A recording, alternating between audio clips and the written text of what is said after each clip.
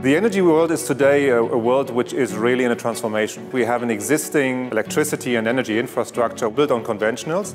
To replace 1 gigawatt of conventional energy, you need 2 or 3 times the capacity installed if you install renewables. So it's a massive program.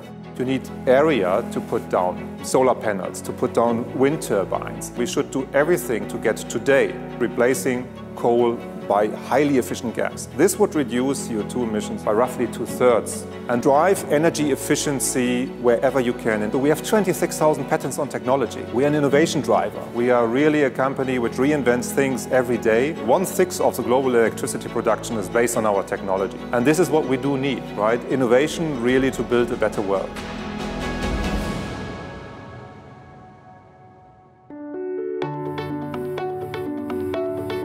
I think Siemens Energy is very well captured in its purpose. We energize society to really build a more sustainable energy world. And this is what I am passionate every day about.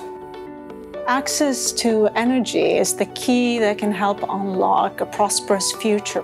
In Africa, over 500 million still lack the access to reliable energy. Energy is the key to job growth, industrialization, education, healthcare, food security. Here is where we can play a role as a leading energy technology company by supporting with power system planning. Gas power units can produce power, but they also can produce heat. And this is, on a conventional side, the most efficient solutions to provide energy to people. The key part of green hydrogen is that you produce hydrogen from the electrolysis of water. What makes green hydrogen is that you use renewable or green energy to conduct the electrolysis process. The main challenge with renewables is that it is intermittent. Either the wind speeds are low or the sun is not bright enough. So one of the key challenges we have to overcome is to make sure that the energy systems are not only sustainable, but also reliable and affordable.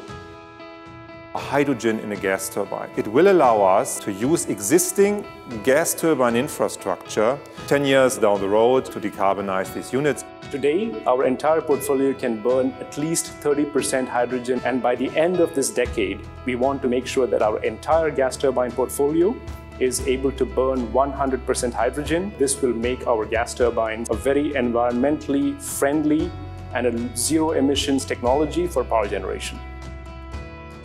Partnerships are the key. So the specific project with DEVA is about using green energy through photovoltaics, converting it into green hydrogen, and then using that to create sustainable aviation fuel, which would then be off-taken by airlines like Etihad or Lufthansa. It's better when we do it as a team. That includes partnerships, that includes ensuring that we're bringing the relevant stakeholders to the table. And I think we're really naive, whether you're a country, whether you're a company, you can't do it alone. This affects all of us. United Nations Sustainable Development Goals form the base of our strategy. We particularly picked 5. First of all, gender equality, affordable and clean energy, decent work and economic growth, industry, innovation and infrastructure, and climate action. Everything what we do is really built on sustainability.